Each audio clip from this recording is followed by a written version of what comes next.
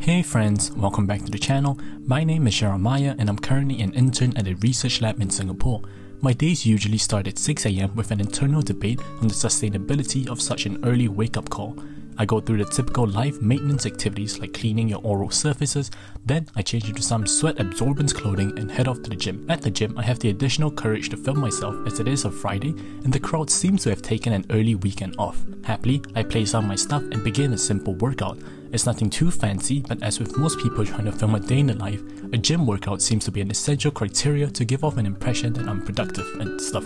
After the gym session, I begin the journey home, bobbing my head to Disney songs. Believe it or not, playlist in the description. It is usually at this time that I take a second to marvel at the sunrise while trying to stay alive from the half-awake people driving themselves to work. Then, I get a surprise text from my friend Tim, who may potentially make this day a little more interesting. At home, I unpack the stuff from the gym and prepare to dump them in the laundry. I shower and eat like most creatures do in our society, then I sit back at my desk and begin some studying. This happens on a very rare occasion, as usually I'll be out of the door by 8 AM to head to work, but on today's agenda we have a fortnightly team meeting on Zoom, which I'm told you can attend from the comforts of your home. So while waiting for that, I decide to do some quick studying as I suspect I wouldn't have time to do it at night. After studying for about 30 minutes, I log onto our team meeting call. The presenter is someone from my team, which makes this talk particularly interesting as it gives me an opportunity to learn more about my team project that I've only recently joined as I am a new intern. The call ends in about 40 minutes and I change up to prepare to head to work. I'm forced to make the choice of wearing normal shoes or wearing basketball shoes, which is signaling what the text from Tim this morning entailed. Deciding that my muscles have had enough endurance training this morning, I decide I don't want the additional weight of another pair of shoes in my bag, so I just wear this bright yellow Curry 8s and head to work. Of course, the journey there was interesting. I definitely got plenty of stares as I was doing two abnormal things in public. Number 1, wearing this outlandish pair of sexy basketball shoes. Number 2, setting up a camera, walking past it, and running back to get it. I must have been so obvious that I got the attention of one of the security guards working there, who tells me that I'm not allowed to film the buildings. So yeah, kaput. I make my way to the office at about 10:15 and the day begins. It is also at this point that I have to state a disclaimer.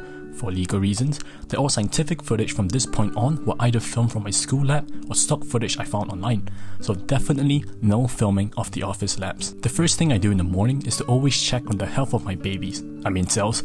The first thing I do is view them under the microscope, ensuring there's no contamination. Then I bring them to an imager that allows me to take photos of them so that I can present these pictures to my bosses. Then I split the cells, which is basically removing a set amount of cells from the current pool of cells, giving it new media, which is essentially food, and allowing them to grow even more. Then I also have to do more stuff that involve pipetting very delicate amounts of solutions and cells without creating bubbles. Just imagine this. Having to make soapy water without creating bubbles. After playing around with my hands, a very poor choice of words, it is now lunchtime. The fellow interns and trainees head out for lunch to a nearby hawker center. We take away our food as the current restrictions do not allow us to eat as a group in public, so we have to eat in the pantry at separate tables. Along the way back, I filmed some scenery which left some of the peers wondering if I was a weird guy or not.